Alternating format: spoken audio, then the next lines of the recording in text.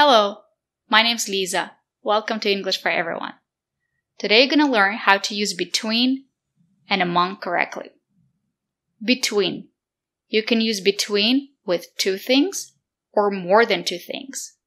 And you can use among only with more than two things. Let's take a closer look. Between and among are prepositions. When you talk about the position of something, use between or among. Let's look at some examples. There is a birdhouse between the two trees. There are two trees and the birdhouse is between the two trees. Is there a birdhouse between the two trees? Great job. There is a birdhouse among the trees. There are more than two trees, so we say among. Is there a birdhouse among the trees? Great job. We can also use between and among when we talk about the position of a person. There is a girl between the two boys. There are two boys, and the girl is between the boys. Where is the girl? Is the girl between the two boys? Great job. There are four boys, and the girl is among the boys. Is the girl among the boys? Great job. But we can also use between when we talk about more than two things. Let's look at some examples.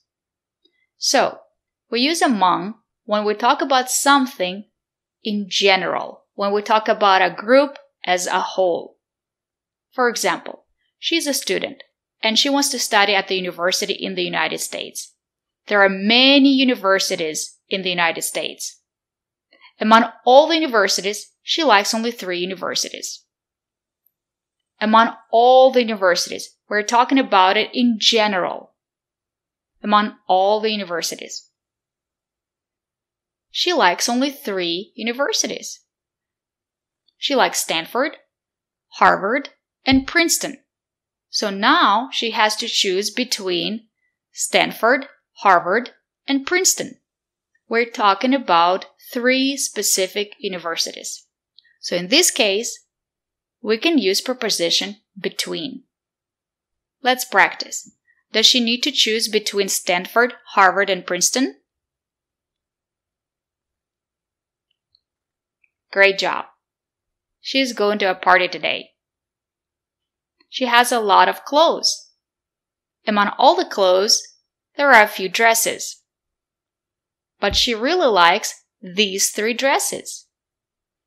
She likes the red dress, the green dress, and the blue dress. So now she needs to choose between these 3 dresses. She needs to choose between the red dress, the green dress, and the blue dress. What does she need to do?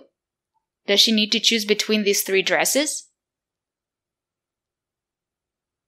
Great job. We also use between with the word difference. What's the difference between alligators and crocodiles? Do you know the difference between alligators and crocodiles?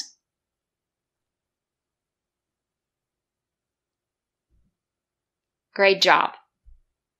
There are many differences between cats and dogs.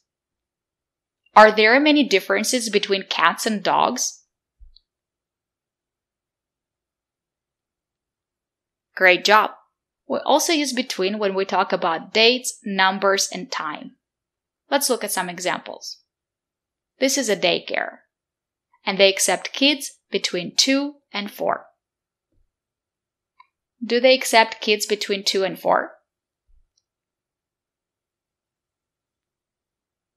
Great job. When did he live in New York? Did he live in New York between 2010 and 2015? Great job. She goes for a walk between 8 and 9. When does she go for a walk? Does she go for a walk between 8 and 9? Great job. Between. You can use it with 2 things or more than 2 things. The birdhouse is between the two trees. Among is always used with more than two things.